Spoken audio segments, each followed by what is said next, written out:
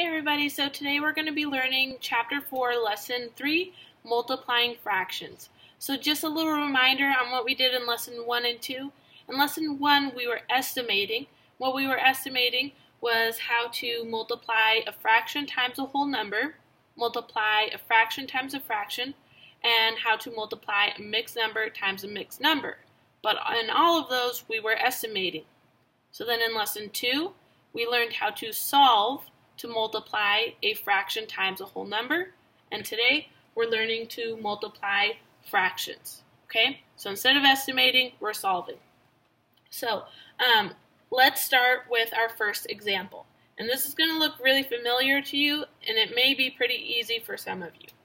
So first we're going to start with an area model.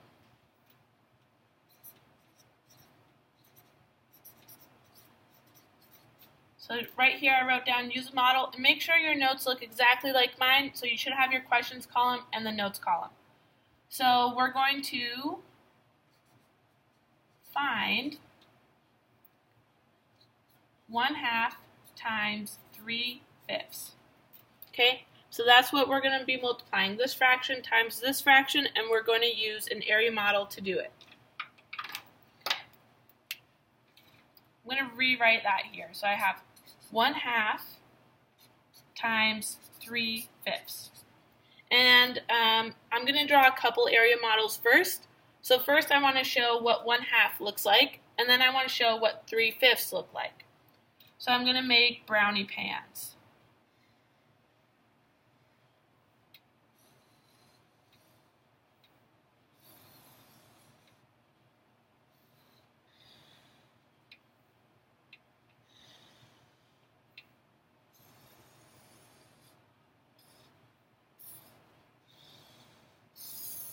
Okay, so here I have two brownie pans. One is going to show the 1/2, and one is going to show the 3/5. Okay, but I have to keep something in mind. One of the pans is only going to have this kind of bars in it, and the other brownie pan is only going to have this kind of bars in it. Okay, so for 1/2, I'm only going to draw this kind of bars, and for 3/5, I'm only going to draw these kind of bars, okay? So,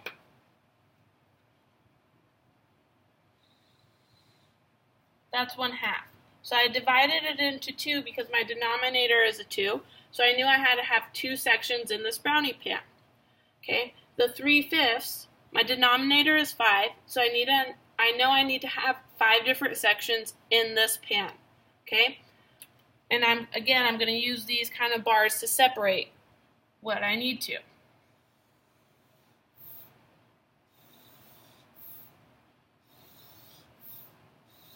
So here I have 5 different sections, 1, 2, 3, 4, 5. Okay, now I'm going to do my shading in. And as I'm shading in, I'm going to shade in the different kind of frosting that I have. So remember, these are brownie pans, that's why my shading in is the frosting. So I'm going to shade in one of the sections because my numerator tells me to only shade in 1. Okay? And then over here, I'm going to shade in 3 parts because my numerator tells me to shade in 3.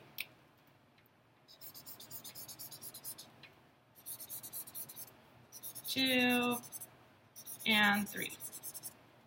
Okay, so here I have 1, 2, 3 out of 5, so 3/5, and here I have 1 out of 2, so 1/2. Okay, now I need to put those together.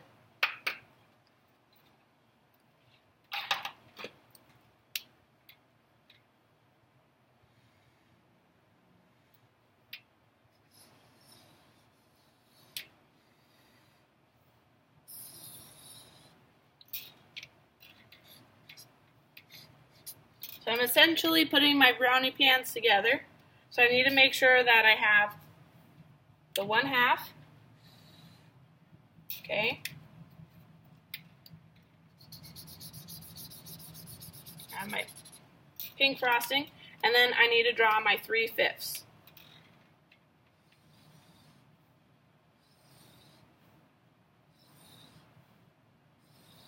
Okay, so I have 1, 2, 3, 4, 5 sections, and I need to shade that in with my blue frosting.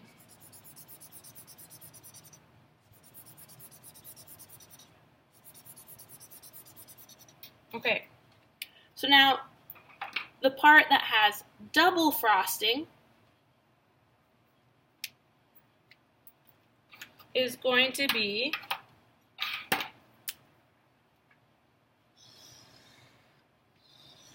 this right here. So this section has double frosting, right? Has the blue frosting and it has the pink frosting. So that's 1, 2, 3. It's 3 sections out of 1, 2, 3, 4, 5, 6, 7, 8, 9, 10. That's 3 out of 10 sections that have double frosting. So what we just did there was multiply 1/2 times 3/5, but we use an area model for it. Okay, so if you want to use an area model for future multiplying fractions problems, please do so like this. So make sure that you draw the bars one way for one of the fractions and another way for the other fractions. Okay. And then if we did, now we're going to learn a different strategy now. Instead of using an area model, we're going to use an equation.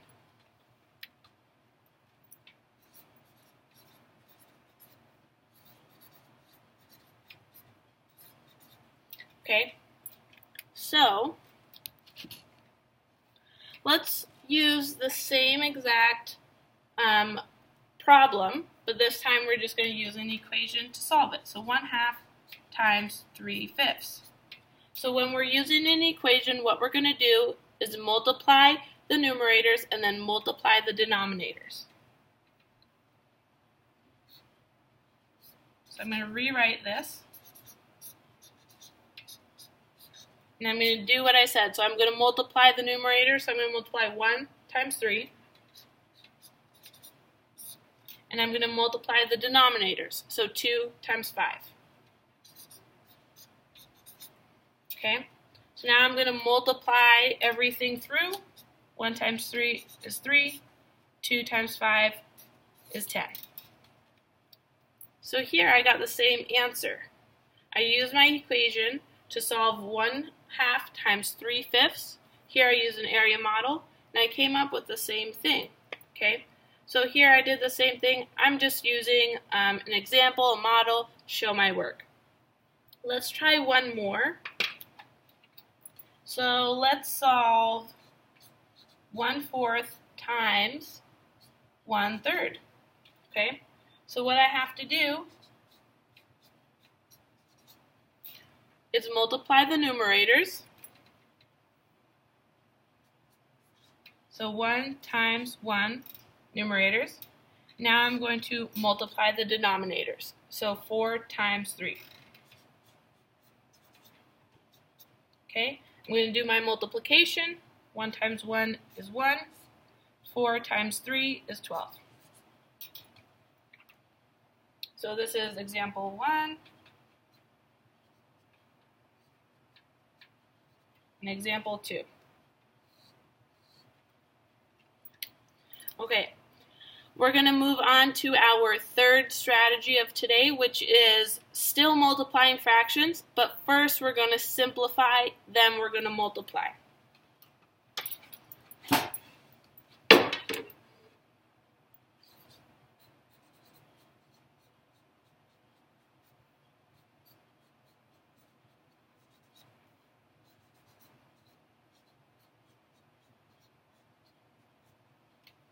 Okay, so again, we're going to simplify first, then we're going to multiply. Okay, let's use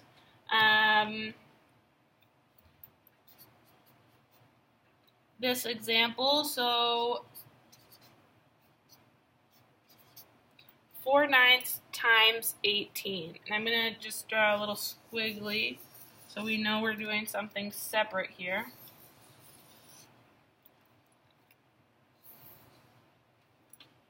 Okay, so 4/9 times 18.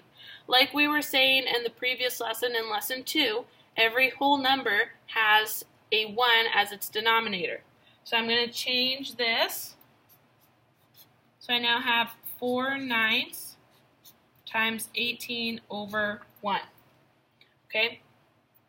Now, I'm going to do what I did above here and multiply the numerator and then multiply the denominator. But before I actually multiply, I'm going to do one more step. So I'm just going to change how it looks for right now. Multiplying the numerator, then I multiply the denominator. Okay? Now I'm going to do the tricky step, which is to simplify. So here I see two numbers, 18 from the top, 9 from the bottom, that have a number in common. So they both have the number 9 in common. This means I could simplify them. So 9 goes into 9 one time. Okay, so I'm dividing. 9 divided by 9 is 1. Then I'm going to divide 18 divided by 2. That's 2. Another way to do this is to think, how many times does 9 go into 18? That's 2 times. So again, I'm going to change how it looks. So now I have 4 times 2 over 1 times 1. Okay, so I made sure to simplify this first, and then now I can multiply.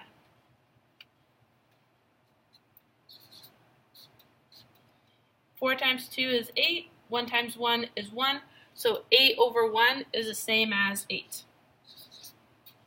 Okay, so this might be the tricky one, but it's really going to help you to simplify first. Let's try one more, and this is from your textbook, the Got It problem. Okay, we're going to try Got It problem E.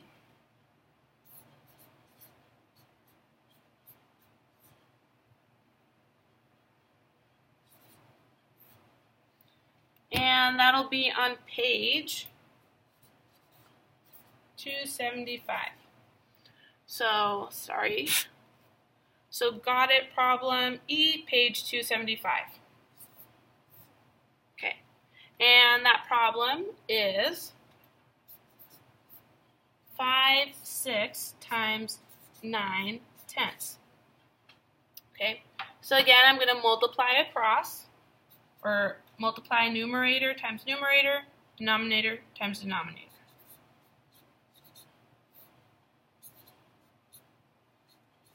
Okay, so before I'm actually going to multiply though, I'm going to simplify.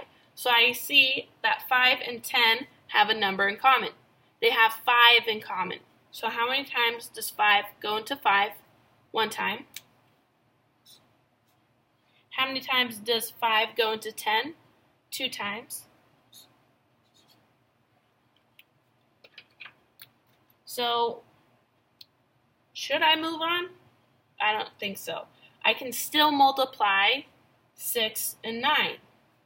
So with a different marker, 6 and 9 have a number in common. They have the number 3 in common.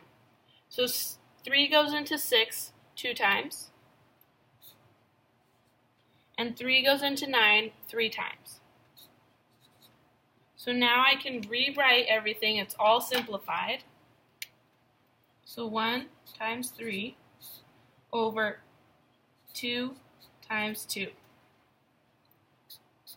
Okay, I'm going to multiply everything through. 1 times 3 is 3. 2 times 2 is 4. So my final answer, 3/4. Okay. Try the other Got It problems in your math book.